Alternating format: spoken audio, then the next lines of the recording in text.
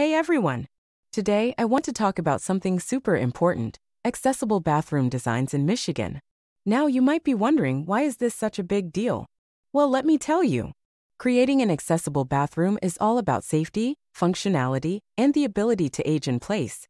We want to make sure that everyone, regardless of their mobility, can use the bathroom with ease and confidence. So, what are some key considerations?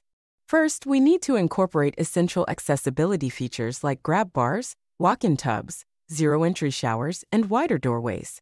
These features not only make the bathroom safer, but they also make it easier to use for everyone. But it doesn't stop there. We also need to think about the future. By adopting universal design principles, we can plan for the changing needs of our household as we age. It's all about creating a bathroom that can adapt and grow with us.